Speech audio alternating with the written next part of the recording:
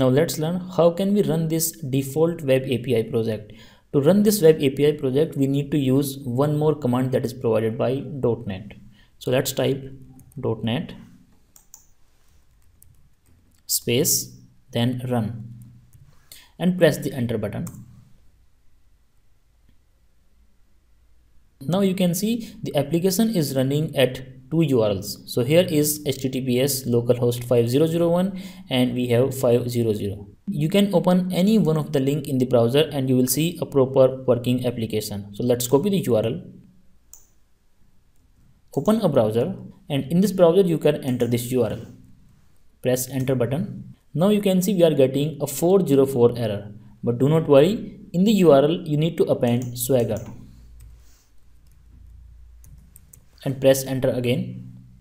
This time you can see we have some beautiful UI, and in this UI we have a couple of information. This is the name of my project. This is the version of Swagger. Swagger is also an API client tool. We can use this Swagger to test our APIs. If you are using the default project of web API, then Swagger is installed by default in the project. Here are the details of all the APIs that are available in this project. So we have only one API. The type of API is GET. This is the URL. If I click on this one, then you will see there are no parameters. This is the description of this particular API.